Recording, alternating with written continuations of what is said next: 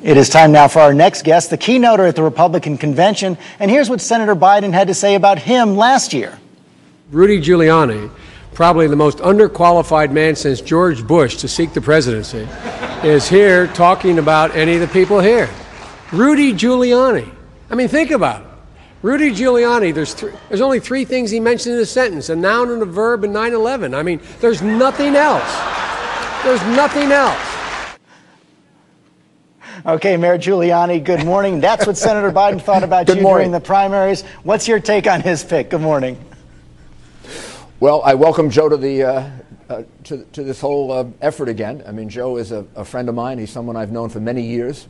Worked with him when I was in the Justice Department. Worked with him on the crime bill, and have great respect for him. I just think that this is a problem for Senator Obama more than anything else, not for Joe Biden. I mean, Senator Obama has made a choice more out of weakness than strength. It's quite clear from all of the commentaries, all the things I've heard from Democrats in particular.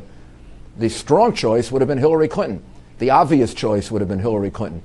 She had 50% of the Democratic vote. Obama has 50% of the Democratic vote. You almost have to go to extraordinary lengths to avoid her as the vice presidential pick of the party. And it seems to me that for whatever reason that hasn't been explained, a choice was made out of weakness and strength. You know, don't go with your strongest candidate, and then go with a candidate that actually emphasizes all your weaknesses and has been quite vocal about them. I mean, it's Joe Biden who Why said isn't it tough? that he wasn't to you. I've seen that clip I think 100 times between today and yesterday of you asking him whether he was qualified, whether Obama was qualified for being president. And Biden was quite clear that he didn't believe that he was qualified to be president of the United States, not experienced enough. I've definitely seen the same clip. But why isn't it toughness to say no to Senator Clinton, even though she had all that support? Well, I think it's actually weakness, isn't it? I mean, is it tough to turn down the person that gives you the best chance to win because it unites your party, or is it some kind of difficulty in dealing with one of your rivals? I mean, honestly, I'm just speculating. I don't know. The only facts I have, George, are the ones that you have. Senator Obama had 50% of the Democratic vote. Senator Clinton has 50% of the Democratic vote. It's kind of a no-brainer that that's your ticket.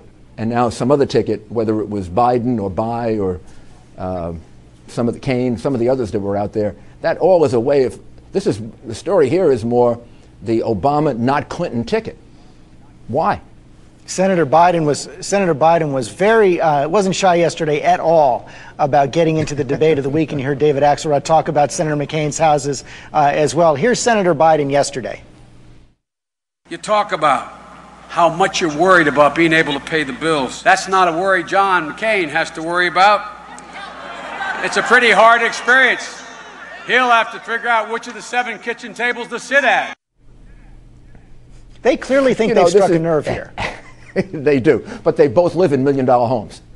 So, you know, people, what is that about? People in glass houses? Senator Obama has one. Senator Obama, I don't know, $1 million house, 2, 3, 4. You're sort of not in a position to be pointing at other people when you are in that 1% of America in terms of, I mean, how many people live in $1 million homes? They both do. This is not going to be, I think, a fruitful way of going about it. And it's not the new politics that Senator Obama was talking about. I mean, the thing that made Senator Obama popular was change and new politics. Now he goes and selects a 35-year veteran of the Senate, a Washington insider, certainly not change by anybody's definition, and he's engaging in the same kind of political negative attacks that everybody else ever engaged in, and trying to paint this as a new campaign. George, it simply isn't a new campaign. In fact, this is the reason why he's underperforming his party.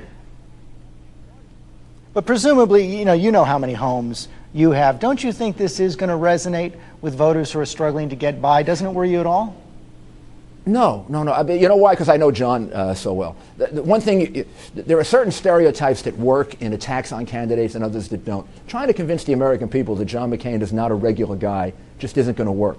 Now, he's a good friend of mine. I know him in ways that maybe the American people are just getting to know him. I've been at baseball games with him. I've been at football games with him. We've talked sports. We've talked lots of things. We've gone out together. This is a regular guy that almost any American could relate to. Okay, Mayor Giuliani, the McCain team has been sounding out party leaders about the prospect of picking a pro-choice running mate, as you know. And this has met a pretty violent reaction from many conservatives, including Rush Limbaugh. Take a listen. He's going to hurt himself by putting a liberal or a liberal Republican on this ticket, particularly pro-choice. If they do that, if the McCain camp does that, they will have effectively destroyed the Republican Party and pushed the conservative movement into the bleachers. There already is an enthusiasm gap among Republicans, as you know. Are you worried that a pro-choice running mate would depress the base? No, what I want John to select is the best possible candidate. And I think John has such a strong record on being pro-life. 100% as far as I can tell. From the very beginning, from the first moment he got into politics, you couldn't have a candidate with a stronger record on pro-life. You couldn't have a candidate that's more committed to appointing judges like Roberts, like Scalia, like the judges who have been appointed by Alito. I mean, these are judges that Biden voted against. These are judges that, in some cases, he wasn't in the Senate, that presumably Obama would vote against. Those are the things that are going to bring conservatives around. And of course he's going to select a conservative. John is a conservative. He always has been. But I think he's not going to get down to a one-issue situation. Nobody is at 100%. We heard, and I think John. Good. Well, I'm sorry. We heard that Senator Hillary Clinton was not vetted. Have you been vetted by John McCain, and have you talked to him about the vice presidency? I haven't. I have not been, as far as I can tell, vetted. If they do tell you about that. In the case of Hillary Clinton, they thought that she didn't need to be vetted because it had been, exposed so much. Her various things about her life have been exposed so much. In my case, I think the same thing is true. Although I'm not a candidate for vice president, but you can pretty much vet me in about 15 minutes. You wouldn't accept it by Googling me. I am certain that the candidate.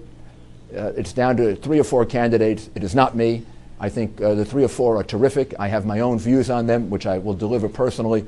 But I think John has some really excellent choices. Okay, Mayor Giuliani, thanks very much for your time this morning. Good to talk to you again, George. I'll see you out in St. Paul. All right. I hope so.